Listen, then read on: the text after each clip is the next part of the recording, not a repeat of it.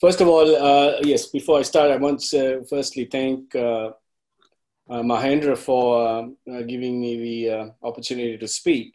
It came about fairly fortuitously through contacts, as he says. In Sri Lankan circles, it's often said that the degrees of separation are only sometimes only 2 or 3 away. It's always someone that you know. So it's a great honor to be given some time to talk about something that I'm really passionate about, and I'll introduce myself to start, and then we'll get into the subject matter. I'm hoping it's not going to be laborious. Certainly, I want to keep the presentation short to try and provide some opportunity for questioning as we go along. So this is what I'm going to be sharing. So I'm just going to tell you a little bit about myself. And the main body of the presentation really is about, so what's the problem? Do we have a problem in healthcare? Because if we don't have a problem, then we don't need a solution. So I'm going to briefly touch on that. I'm going to, by nature, the subject involves some degree of technology. So I just ask that you're patient through that process as I outline some of the possibilities and some of the excitement around what are fairly disruptive technologies. What I mean by that is that it's going to completely change medicine and the way we deliver it, the way we care for patients. And that's already started. And I'll give you some of the reasons why that needs to be the case. But even if you forget all of that, I'm going to end with a personal story, an application story. And I think, we are by nature, humans connect when you talk about stories. And this is a very personal story, and how one person can have an influence and can change things. And until we are dead, we are alive, and we can't not sort of have a full go at living your day completely and with passion, because that's what we're here to do. Hopefully we'll have a little bit of time to spend talking about answering questions, if that's the preference for you in the audience. I would like to talk about a lot of things, but clearly I'm going to do a flyby. There are some very exciting things happening, and some of them you'd be familiar with some of the gene technology area, the genetics, and how we are learning that we can tailor treatments to each individual patient. Now, for many years, we've treated humans in groups and in like the herd mentality. We've applied medicine in a herd mentality, and we know that that's not really the case.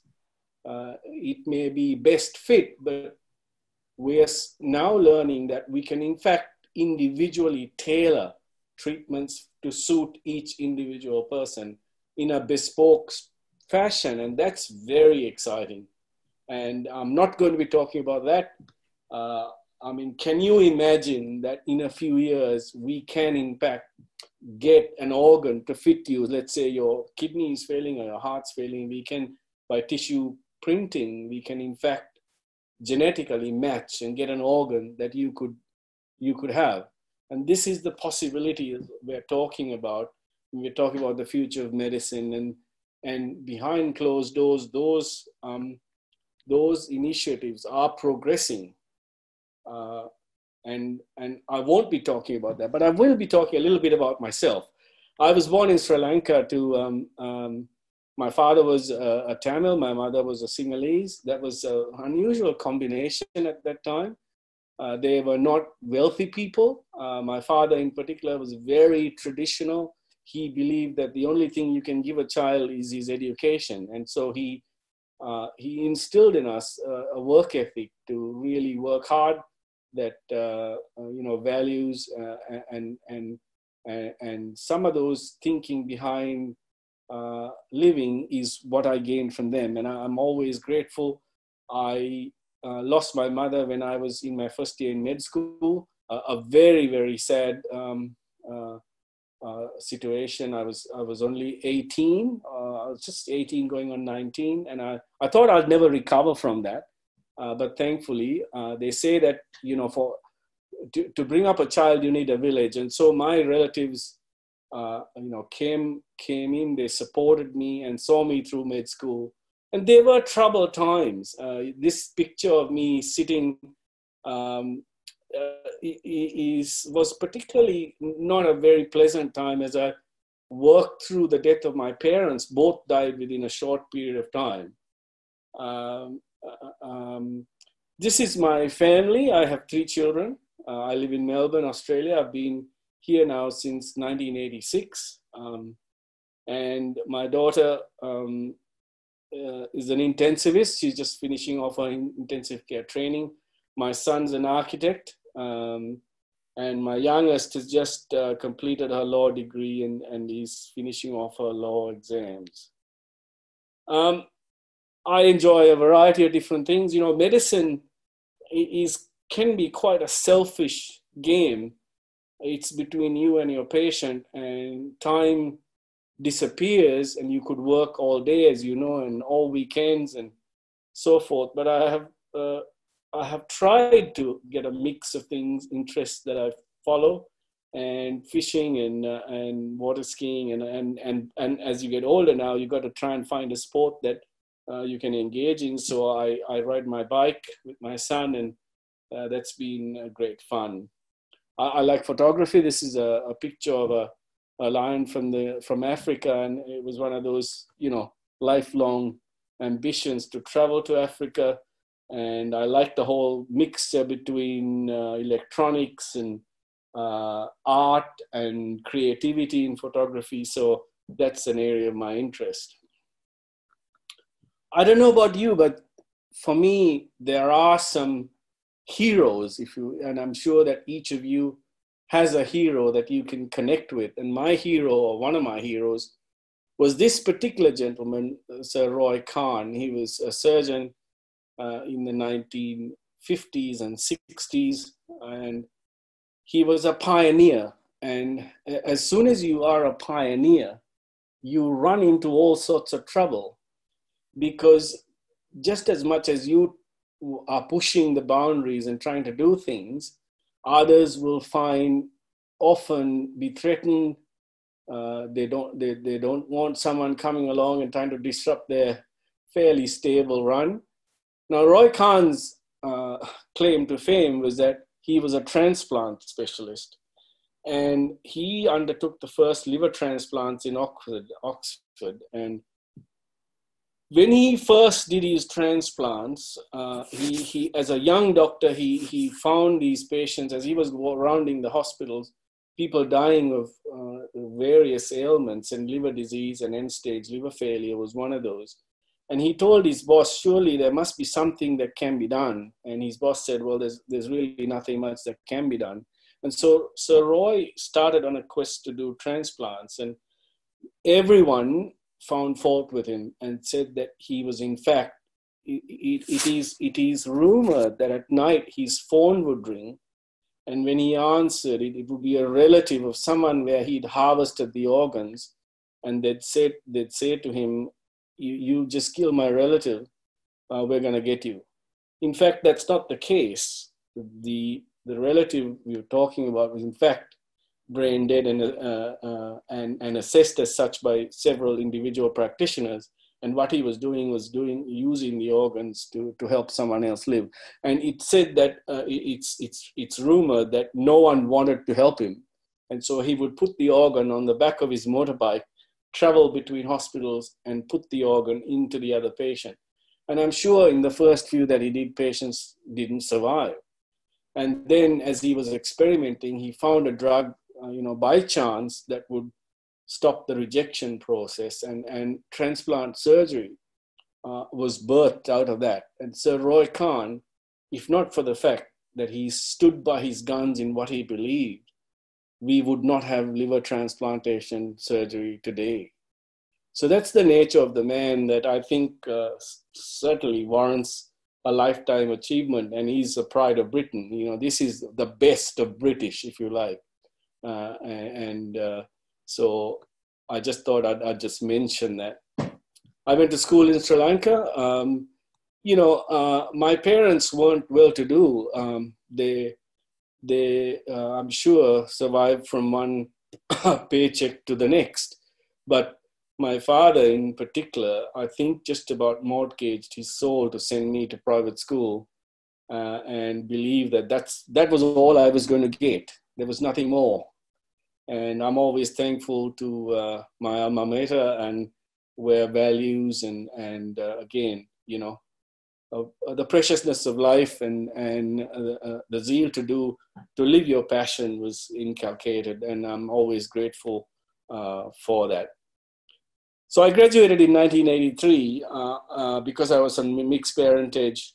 My parents were luckily, thankfully, they were dead at that time. I was caught up in all of the stuff that went on. And given that my father was a Tamil and his name was easily identified, they looked to actually slit my throat and do away with me. And I graduated I was caught up in the riots. My parents' house was burnt, and I had to borrow a suit to graduate. I didn't have a tie. I don't know how I made it. I think emotionally I was quite traumatized by it, but still committed to stay in Sri Lanka until a few months after, there was this undertones that things were not going to be the same. I don't want to dwell on that. I thought, okay, I think it's time to move.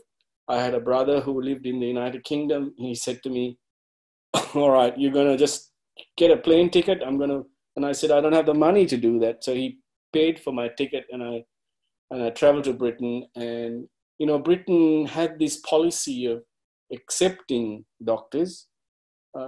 One can say it's for their own good, but anyway, I got there. I managed to complete the exams and to work in Britain for some time. In 1986, an opportunity came to travel to Australia and to live there. My wife's mom traveled here, became a citizen on the back of those 83 riots. And so I traveled to Australia. The graduation and licensing was tricky, but anyway, I got there and I finished my training. So currently I'm in private practice. I work with a group of surgeons.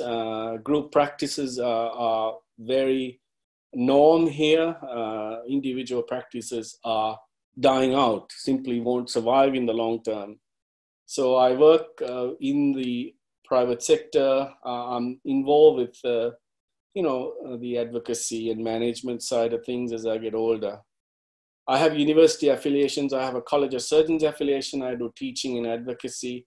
I supervise a master's course in surgery, and I also, and this is where Professor Romesh Nagaraja, who's thankfully with us tonight, is also part of this, or was until recently part of the Swinburne University group, I'm associated and affiliated on research projects, and I'm also attached to Monash University. I do some undergraduate teaching there. My research and special interests are, I'm interested in robotic surgery, in hernia surgery and research, and a variety of other things, which I'm not going to spend much time.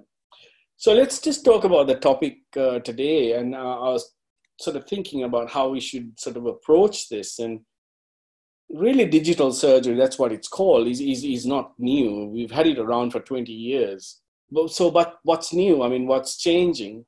And what will change the landscape of care from a surgeon's point of view and as a patient, from a patient's point of view, I suppose. And the buzzword is democratization of treatment. That is access to surgery. Are we having a system that provides access to surgery? Now, I know in Britain, and I don't know the system as much as I know it in Australia anyway, the waiting time for some procedures can be 5 years or more.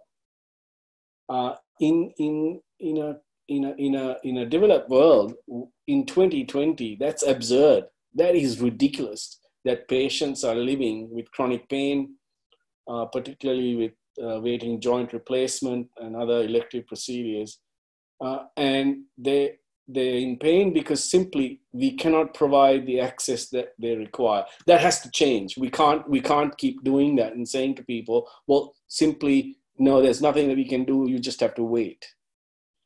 We have to understand the patient perspectives. And often this is where we have gone wrong as doctors. We've thought that what we thought was what the patient needed was what was needed. And in fact, we're learning that often that's not the case. And the patient's perspective is quite different. If you ask them and if you only listen, what they prioritize as important is quite different to sometimes what doctors think is. Now, this is becoming increasingly, I guess, focused on because of something that I'll allude to called value care. And we've treated this incorrectly, and we're only starting to learn this quite late, that needs a correction. It needs a reboot. One of the things we haven't also looked at is surgeon health. And so what's happening to these people that's giving you your treatment? How are they faring? What's their health like? And for surgeons, we're finding that up to 30% of surgeons either have a chronic injury as a result of the type of surgery they undertake from various reasons. And that contributes to burnout. In Australia, a recent study showed that up to nearly 50 to 70% of surgeons are experiencing burnout. That is where they feel really not motivated, they are discouraged. And so you might say, well, that's their problem. Well, actually, it is the patient's problem, because if you have a surgeon who's burnt out, you're going to have poor outcomes. So we're starting to look at that as a standalone. So what is, most people know about open surgery. That's the surgery that we've had for hundreds of years. It's come through a fairly iterative process, using the knife, opening up, getting in there and fixing the problem.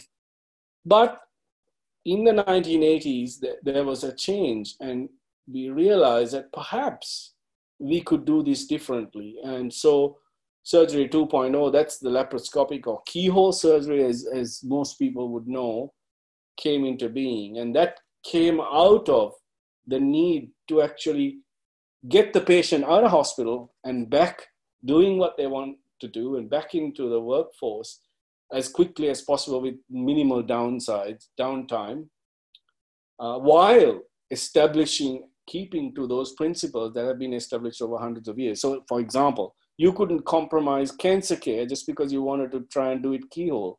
You have to be able to justify that the keyhole operation could clear the cancer just as well. So we've been through that. And then as we refined and changed that, we came to realize, well, there were some limitations there, because keyhole surgery came out of traditional open surgery, and there were some limitations. Could we overcome some of those limitations? And so robotic surgery, and I'll talk a little bit about the history of robotic surgery, and because that's an area of interest, and particularly looking at horizon scanning. When you look ahead, it's going to become increasingly more popular feature and become the standard by which we work. And of course, now we're going to surgery 4.0, which is bringing in computing power and all of that added power that computing brings, the connectivity, the internet, artificial intelligence, and all of that now is coming together to actually completely change surgery as we traditionally knew it. And I'm going to talk a little bit about what some of those applications are, because that's where the excitement is. So I said to you that there is a problem. And this is the issue at heart. If there was no problem, we didn't need tools. We don't need new technology with all of its expenses and so forth. As much as it's nice and it's progress, We don't need it. It's more expensive and more costly. But we know that we can't operate the same way, and that's because healthcare has become so expensive. And while not providing what we call quality care. And if you look at the United States, for example, the average per capita expenditure is one of the highest in the world. But if you take over a broad population, the delivery of healthcare is actually not the best. And that graph shows that the highest expenditure may not necessarily give you the best return. And so in the Time magazine, recently there was an article about, the expense, the cost of medical care and the bills, and an average tablet of Tylenol would be somewhere in the approximate cost of $10 when it really should cost only a couple of cents. So there is some extra padding and some of this stuff that we'll need to sort out. We can't keep going like this. We simply cannot afford it. And increasingly, we are becoming more focused on quality of care. So in the past, most doctors, most hospitals are paid on volume. You do more cases, we'll pay you more. And there's a full stop now there. And people are asking, well, that shouldn't be the end game. The end game would be, what's the quality of care you're delivering? And how do you ensure that quality, and what's the cost of that activity? And that is what we should pay and remunerate the hospitals and medical staff, etc. There are other reasons for that, but that's something that's really going to change or is already changing, particularly in some parts of the world over the other. And so when it comes to digital surgery, I wanted to show you that if you want to read a book on where technology is going and where computing power is and what the next phase is, it's not going to bring the microchip. That's going to change. And it's going to change here around the 2050 mark. And there'll be computers that you can buy for the price of what you pay for your refrigerator that has the computing power of all human brains. That's the collective human brains put together. So it's exponentially growing, and it will shift and change everything that we do. There are some risks we need to manage, but it's not going to be the microchip. It's these nanotubes and nanotube circuitry and molecular computing and such that is going to bring this power to bear. And as computing power increases, the things we're able to do with it also will change. I'm going to take a slight detour here and tell you about something that we're really learning, and we're starting to understand how we're going to change the paradigm. And we call it this learning healthcare system. Basically, the engineers and scientists know about this. And if you go to Toyota in Japan or BMW in Germany, they do this all the time. What they do is they plan, they collect the data, they act, and then they close the circle behind them, continuously improving the care, continuously improving the processes that, for example, building a car. This they've known since the 1960s and 70s, immediately after World War II. Japan put sort of similar steps in place. Now in medicine, we've never understood that this is what we need to do. We need to plan, collect the data, act on that, grind the data together, then redo the whole thing over and over again to improve the quality of care. And so this is not new. This is now coming into operation, and we're finding that this is going to be the standard of how we're going to deliver care, but there'll be research embedded in that process. So you might ask, well, what's the benefit? Can you outline one? There are many benefits, but one of the main ones is that it's a culture of collaboration, everybody working together. Now, I don't know how much you've been interacting with the healthcare system, but the healthcare system is made up of silos. One specialist won't talk to the other.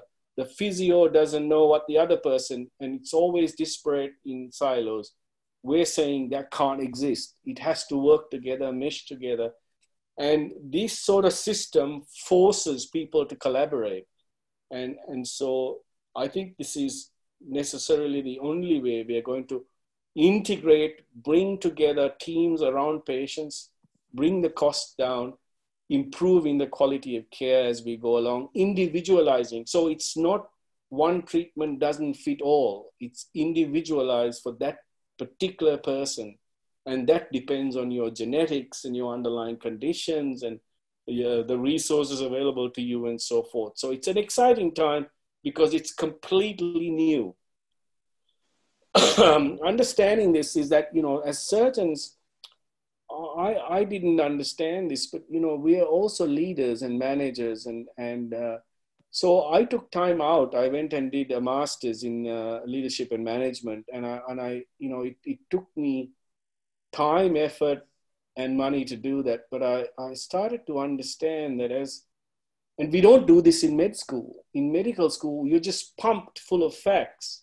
Instead, the interviews that we have now to choose medical students are more about emotional content and emotional quotient and how are they going to deal with someone who's sick, and not just purely based on knowledge. This is really interesting because this is a change again, a shift from just filling someone with facts and letting them go to actually birthing people who are leaders, who understand their role, interact with people, work in a team collaboratively, and so forth. I just want to allude to the fact that, as medical people, and I think this applies to any field, whether it be medicine, science, engineering, is that it takes a village. It takes your wife to particularly sacrifice and to provide you with the opportunity. And my wife has done that. She's taken the role of caring for family when I'm away and so forth. And I'm very grateful for that because there's no way that I could have done it otherwise. Steve Jobs is often mentioned as a bad person, but, there were some really good things that he said. And one thing we need to understand is technology is not everything. But when we start to use technology and understand that, have faith in people, build teams, and you empower them, you get people that will run and never stop. And that's what leadership in medicine so desperately needs. It's not people who work like cowboys. We need people who work like people in the pit. If you look at the Grand Prix, the pit crew, they all work together. They have got one goal, and that's to see that car win. We need a change in medicine. We need it so desperately. It's something that's so desperately needed. And there's a lot of commentary about that sort of thing. And so it is even with technology. Technology is not going to get us across. But once we assemble people around the patient and use that technology as a tool, we really bring power to bear. So putting a computer between the surgeon, the doctor, and the patient, that's what digital surgery is about. And data by itself it's confusing unless you have the power to crunch those numbers and get meaningful analytics and so forth. We have a variety of different ways. I won't spend time on that, but let's have a look at a couple of applications, because this is where the rubber meets the road. So how is it? What are the applications? What are some of the newer things that are starting to feature? Let me just draw one example. So one of the common things that doctors encounter is shadows in the lung. This is a common occurrence. As you get older, as humans get older, often we come across these shadow in the lung. You have some reason to have an X-ray and you got a shadow. And of course, immediately the question is that serious? Is that a cancerous growth or not? And doctors have had this dilemma where you can't simply go in and take a piece easily because the lung's pretty fragile. Accessing it can be difficult because it's at the end of air passages and so forth. So let me show you a little video about how this problem, so there was a problem. We identified a problem we need a solution. So what's the solution? Let's see how this video will play. What if you could extend your reach and advance your bronchoscopic capabilities? More than 70% of nodules for biopsy are far out in the peripheral lung. For those patients, doctors haven't had a first choice technology to turn to until now. Introducing Ion from Intuitive, the makers of Da Vinci robotic surgical systems. Ion is a robotic-assisted platform for minimally invasive biopsy. Its thin, maneuverable catheter and unprecedented stability can advance your bronchoscopic capabilities and extend your reach.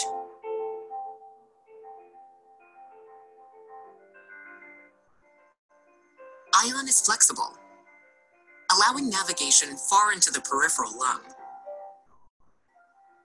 Ion is precise, delivering accurate biopsies of hard-to-reach nodules, even outside airways. Ion is stable. Its unique sensing technology enables active control of the catheter position.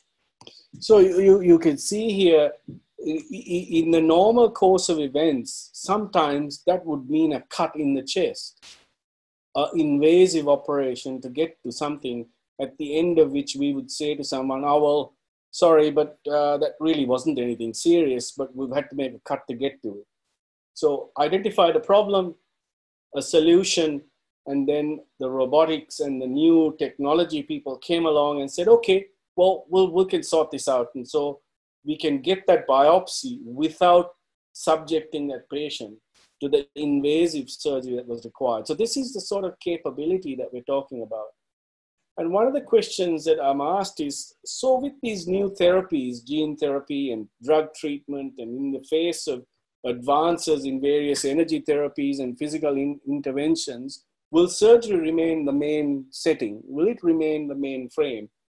And the answer to that is in the main, to say, no, surgeons will never be replaced. Now, I don't know about you, but if you ever notice that when you've flown in an airline, that's almost lands itself. It's run by a computer, but it does never mean that the pilot's never going to be in that cockpit.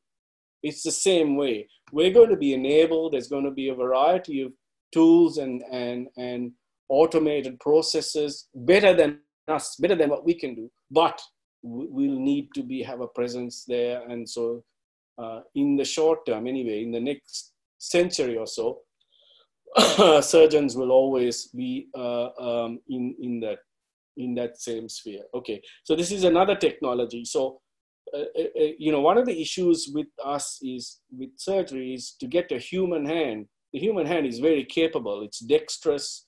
It's got feeling. It's a very, very sophisticated piece of equipment, but it's got limitations. The amount of movement that your hand can make, the space you require to get into, to use your hand, are limitations in itself. So imagine, like, if you had a cancer in your throat and you had to get in there and remove it. Now, we've not been able to do that. So what we do is major disfiguring surgery, where we open the mouth and make it like a butterfly flap, get in there, and this is very disfiguring, but there was no alternative. So we went to the engineer. Indran, the screen has gone blank. Are you okay? No, I'm not playing it. I'm not playing. I'm just playing a video now. I'm playing a video. Just a minute. So we needed some way to get over this problem. So again, we went to the engineers, because the engineers are the clever people, and said, okay, tell us how you're going to do this. So this is what's called a single port robot. It's got a single tube. You can put that in through an incision, and then you get these arms radiating out for it with all of the tools and tricks and trades and whatever the surgeon needs. So now we can attack that growth without the disfiguring surgery, but with all of the tools necessary to cut, seal, sew, and get clearance of that tumor and access areas which simply my human hand can't reach. So once again, technology and working with robotics and You can see how within such a closed space, you can have these instruments. My hand can't reach that. It simply, there's not enough space to work. I want to highlight another area. Now, one of the things that has happened in the last 20 years is that the general confidence in medical practitioners. There's a recent study in Australia where they did a survey and they asked people in the general community, who would you trust most?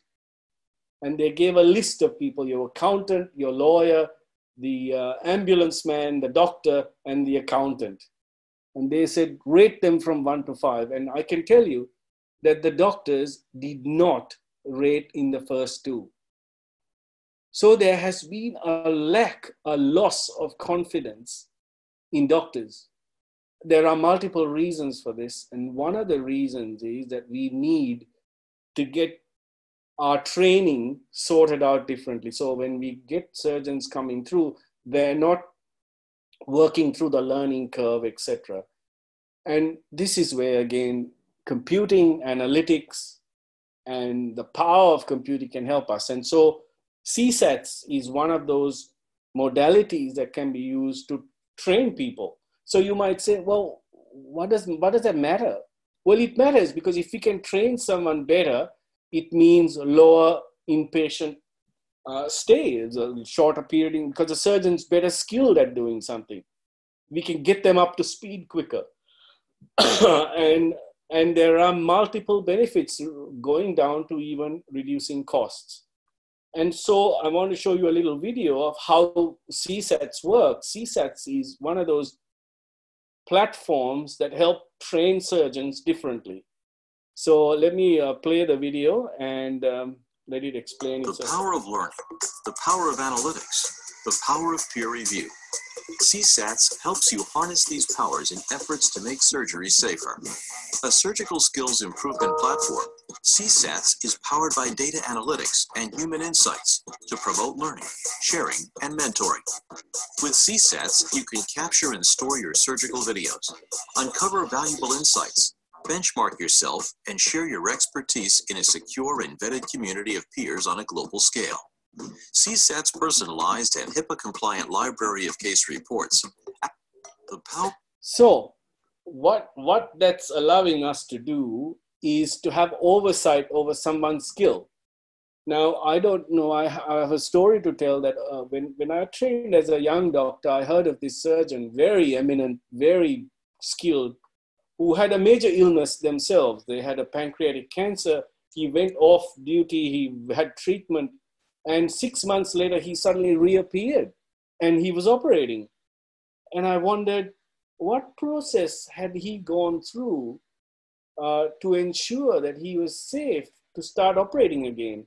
I mean, you wouldn't do that with a pilot, would you? Just get him back and say, right, you're going to fly from New York to London. You had a heart attack 3 months ago, but yeah, you'll be fine. Just get on the controls and you'll be good. No, you can't do that anymore. We simply cannot accept that situation. And CSATs allows us to assess that surgeon's capacity, capability there, perhaps get them up to speed with some more training and stuff to get them back. So you can see again, another capability that computing, AI, peer review allows us, and this is new technology again playing in. And so people say, oh, but that's really threatening. I mean, but you do that in an embedded community. So it's completely private.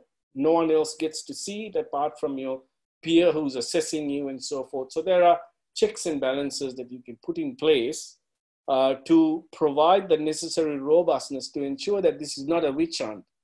It's actually technology can be used in an effective way, in a quarantine way, to provide and to give you the sort of questions you're asking.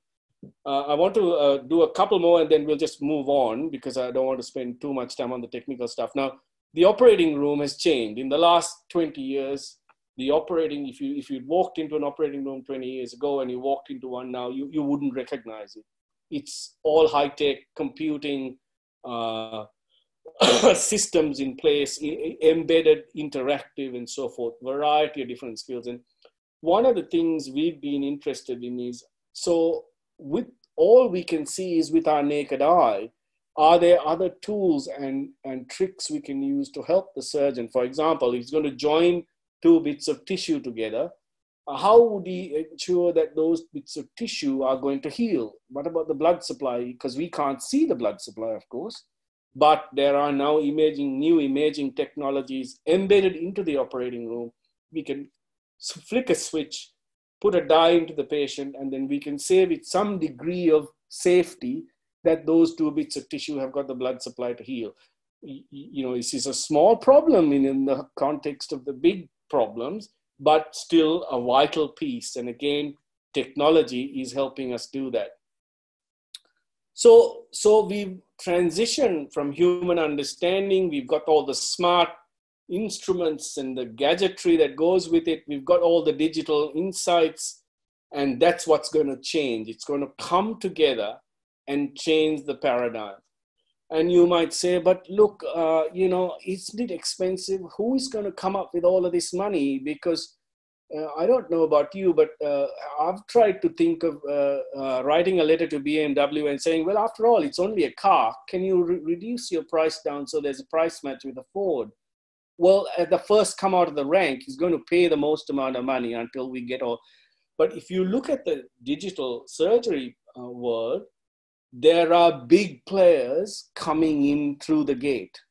And you have to ask the question, why is that? Because they see the potential.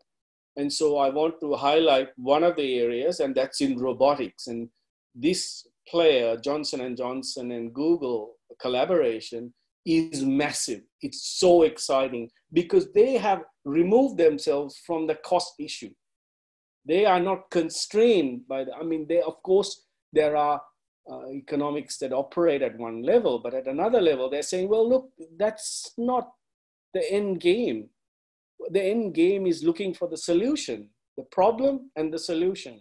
We're not going to be worried about the financial situation on the way. And that's brought a completely refreshing, another take on new technology. And if you look at Verb, which is the collaborative effort between Johnson & Johnson and Google. I mean, everyone knows Google. Everyone does know Johnson & Johnson. They're a big medical company, but they've partnered, come together to explore all of this new technology, robotics, instrumentation, connectivity, you know, the ability for patients to connect with their doctor. That's not something we're used to, but it's becoming such a critical matter. The wearable stuff that you can wear on your hand and the doctor can monitor you, that sort of possibility, opening up all of that. So robotic surgery, and I want to talk a little bit and then I'll just start to close down on my presentation. Robotic surgery is a completely new and exciting field, again, brought on because there were a problem. I said to you that we've identified that we're going from surgery 1.0 to 3, the hand, keyhole surgery, and then robotics. And in the last 20 to 30 years, there's been a rapid escalation in terms of robotic technology and the application. In 1985 was the first operation. It was using an industrial robot. I mean, to think about it now, my friend, Professor Ramesh Nagaraja would be astounded to know that they just took one off the shelf and hooked it up and did a brain biopsy with it. That was the start of robotic surgery. And then the US government funded massively into robotics, not because they wanted to develop robotic surgery, but basically they were looking at a way out of protecting their high value asset, surgeons, removing them from the frontline war. You know, when there was a war front, they wanted to not put the surgeon right in the front line. They wanted to operate from behind the safe line so that they would protect their high value asset. But that then turned out into robotic surgery. And in 2019, there are over 5,000 systems, 6 million surgeries done globally and so forth. So we looked at this and thought, okay, well, when I looked at it, it was about 10 years ago. And I thought, well, there's no textbook. You can't go back to med school and start learning it. You have to learn this now on the run. So we made a decision. We took to look at how one would train. The main centers in the US were called epicenters. There were 3 of them. Now there are 30 of them. So I traveled to Houston. I saw the first robot, and then we came back and I approached the hospital system we're working and said, look, we really need to get this. This is a $3.5 million bit of equipment. And because of my association with them, they said, yeah, okay, let's put a business case, and we got one. And so we have worked with it. So I'm just going to show a little clip of robotic surgery, and what that means is I am not standing over the patient. I'm removed from the patient. I'm sitting at a console operating some instrument, and the robot has got arms that manipulate tissue and do all of the sort of stuff that we want it to do. So let me just let the video run. And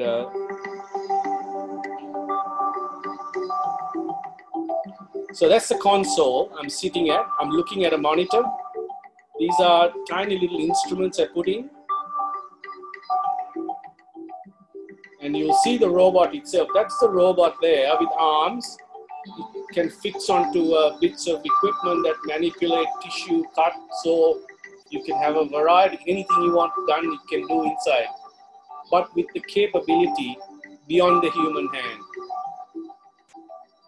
Very high definition pictures, clarity, and so forth. That allows us to do things that are not simply possible with the human hand or with traditional keyhole surgery. So you might ask, well, what are the benefits? Well, there are lots of perceived benefits. You know, shorter hospital time, lower risks, faster recovery, less pain, less blood loss, quicker return to normal activity.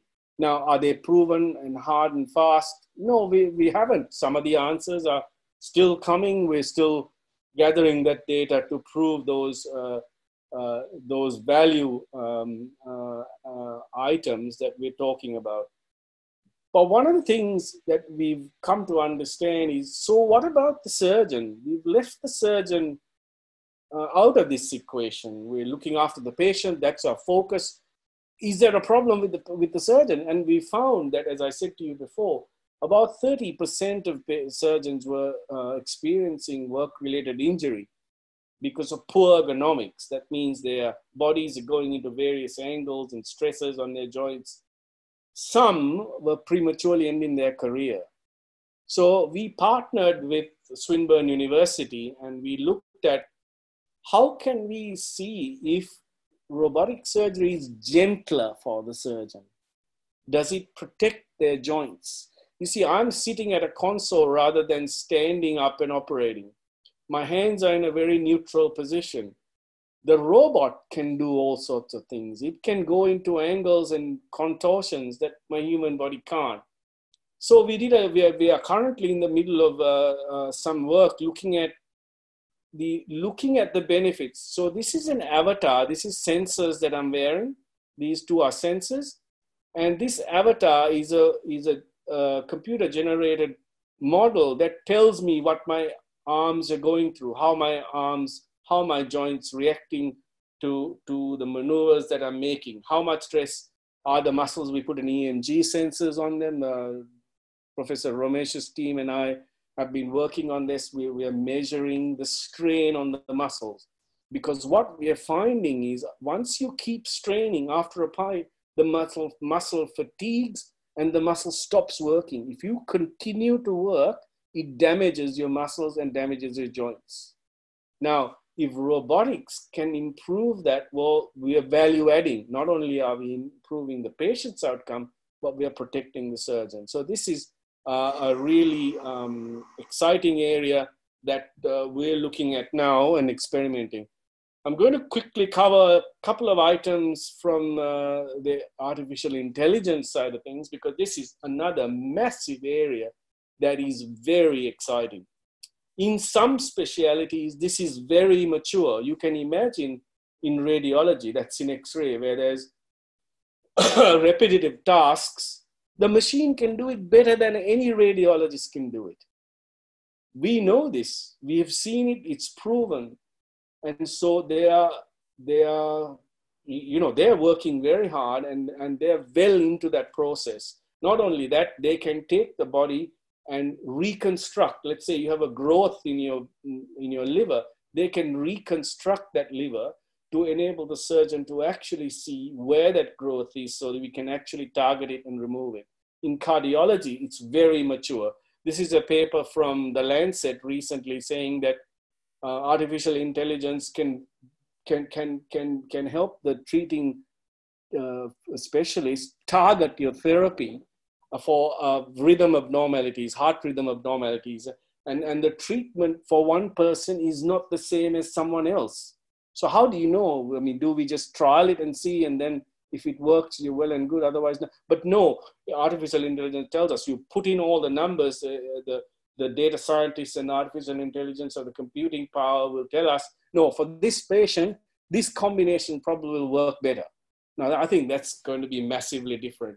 As I said to you before, in the operating room, it's going to help the surgeon. Let's say you're going to take out a screw or do a hip replacement that you've had previously trouble with. You just dial it in, and the computer will say, okay, in the previous 100 operations for this problem, this is how we approached it. And so you can see it's going to change the operating room as well. Simple task like sewing. So, you know, for the surgeon, sewing is such an integral part of getting tissue to come together. Now, we are looking at robots to see how can we make the robot do the stitching. It's very accurate. It can reproduce it. It can do it over and over. And this work continues now. And this diagram actually shows the kind of computing ergonomics and stuff that are kinematic models that they put together to work out how exactly to sew. All of this stuff is generating data. So the patient's in the middle, and we've got all of this data streaming in, you know, their blood results, their x-rays, their operating, their physios information, and everything's coming in, and this is called big data, and it all comes together. And now the data scientists can work on that, and computing power, as it increases, will be able to tailor make a treatment for you specifically. It's not about someone else, not your relative or your friend who's had the treatment. This treatment is bespoke for you. And that is very exciting, because it's not sort of this blind shotgun therapy. It's targeted therapy. There are risks. Yes, there are risks. And I wanted to highlight that, you know, this is the cost for data breaches in the United States. So when we collect the data, we need to be able to protect it, because if we don't, we run into problems, and because we run into privacy issues and so forth. And so, like any tool, if you have a tool, you need to know how to use it and protect those assets in that data that could be vulnerable. So that's important. I don't know about you, but recently, you know, we saw this news item, Elon Musk. I don't know whether you're Elon Musk fan or not, but I find the man's really fascinating. He might be an entrepreneur, might be a, you know, a rich millionaire who's got too much money, but I can tell you there are some thoughts behind how he operates that are really interesting. So Elon Musk announced something. Have a look. We'll just run the video. Really excited to show you what we've got. I think it's going to blow your mind. All of your senses, your sight, hearing, feeling, pain, these are all electrical signals sent by neurons to your brain. These can all be solved with an implantable neural link. This is sort of what it looks like. This is our little device. That thing at the bottom is just to hold the threads in place, because they're just like little fine wires. In a lot of ways, it's kind of like a Fitbit in your skull with tiny wires. All you can see afterwards is this tiny scar. And if it's under your hair, you can't see it at all. In fact, I could have a Neuralink right now and you wouldn't know. Maybe I do. So, and it's also got all the things that you would expect to see, the sensors you'd expect to see in a smartwatch or a phone. So there's actually a lot of functions that this device could do related to monitoring your health and warning you about a possible heart attack or stroke or other damage, as well as sort of convenience features like playing music. You do a lot. It's sort of like if your phone went at your brain or something. Yeah, maybe that's not a great analogy. Anyway, so it's also inductively charged. So it's charged in the same way that you charge a smartwatch or a phone. And so you can use it all day, charge it at night, and have full functionality. So in terms of getting a link, essentially, you remove about a coin-sized piece of skull, then the robot inserts the electrodes, then the device replaces the portion of skull that was removed, and we basically close that up with actually super glue, which is how a lot of wounds are closed. So this is our surgical robot, and we actually ultimately want this robot to do essentially the entire surgery. So in everything from incision, removing the skull, inserting the electrodes, placing the device, and then closing things up. So does it actually work?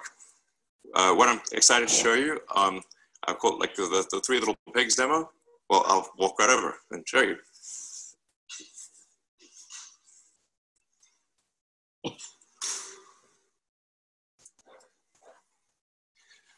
So what we have in pen number 1 is Joyce, and she does not have an implant. Obviously healthy and happy. So here's Dorothy, and in the case of Dorothy, Dorothy used to have an implant, and then we removed the implant. So this is a very important thing to demonstrate is reversibility.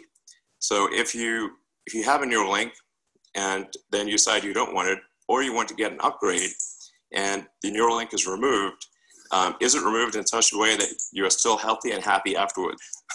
Man, Gertrude, are you serious? Okay. Oh, the beauty of live demos. This is real live demo. All right, here we go. Great. Okay, great. This is a high energy pig. All right. Gertrude, thanks for coming out. So what the beeps you're hearing are real-time signals from the neural link in Gertrude's head. So this neural link connects to neurons that are in her snout. So whenever she snuffles around and touches something with her snout, that sends out neural spikes, which are detected here. She's had the implant for 2 months. So this is a healthy and happy pig with an implant that is 2 months old and working well. Yeah. We actually have multiple, say, one of our pigs on a treadmill. Really excited to show you what we've got. So really what I wanted to show is where people are working. So the ability to pick up these signals is the fact that we can then interpret them, trying to work with them and influence them and use it as a therapy for strokes and various disorders. And it opens up these possibilities of being able to link brain activity and to be able to influence that, which we really haven't ever had, apart from destroying parts of the brain that are having the patients having fits. We've never been able to manipulate this sort of information. So this is where, again, we're pushing in with technology. So in summary, I've given you a little flyover about where technology is going. It will change healthcare forever. And the next 25 years, it will be unrecognizable. When we look back, we'll wonder, what the hell were we doing then? And that exponential growth is already happening. And we need to not lose sight of the fact that what we're looking for is value. That means that it's going to be quality that we're focusing on. We need a cultural change. This is where there's problems, because established doctors and processes and systems are resistant to change, and we need to embrace the new technology. And we need to be excited about it. Now, I want to tell you a story, and this is a very personal story, and there are parts of it that are very hard for me to tell you, but I will tell you that anyway. And this whole idea about what motivates us has really interested me for some time. You know, and this is the risk as we get older, is we kind of tell ourselves, well, we've kind of seen it all before, so we'll just play golf and sit behind and let someone else do the stuff that, well, I mean, that's not for me to do. And I heard Jack Ma say this. Jack Ma is this multi-millionaire who was the owner of Alibaba, and, you know, he was a very successful businessman. And I was very disappointed because he said to me, you know, once you reach the age of 50, you're kind of over the hill. So you just take a holiday, get a beach chair and play golf and do nothing else. And I was so disappointed. And again, this reminds me that each one of us must not lose sight of the fact that we're here until we are dead, until that event happens, we're alive, and we have to be passionate and live each day full of passion for what we believe in. Now, medicine and biology is showing us something. We think, and we have thought for many years, that in medicine, you could be, it's like a process worker. You work harder and the doctor will be paid more. And we're learning from the biology and science and that for complex tasks, it simply doesn't work. It's not a good model.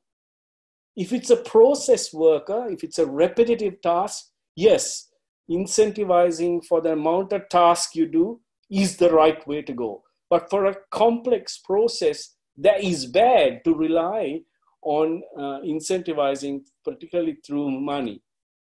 And someone asked me the other day, you know, so what motivates you to keep, I mean, you're perhaps at the end of your career, but what motivates you? And my motivation is, you know, it's an intrinsic motivation. I don't look for the dollar.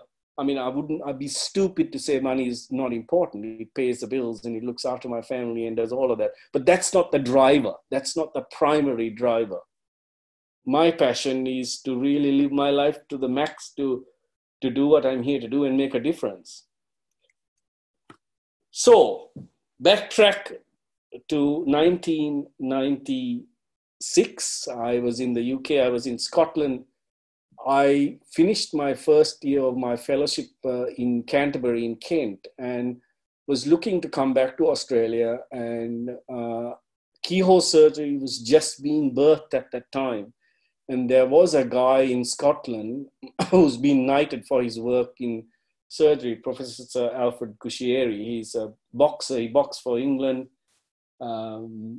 giant in the area of research, a sharp mind, like a sharp mind as ever. And so I wanted to go and work with him, and I rang him up. I remember one winter's morning, getting on a train from Canterbury at 5 o'clock in the morning, going through King's Cross and then going to Edinburgh and to Dundee on from there, and going on to his office and walking in. And he said to me, he was behind this massive pile of papers, research papers, and he said, "Okay, I hear from Australia. What do you want me to do? What do you want to do?"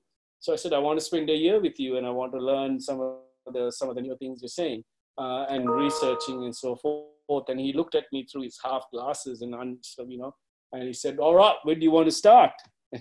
So that was my interview. And so I took the next train back. I spent a year in Dundee.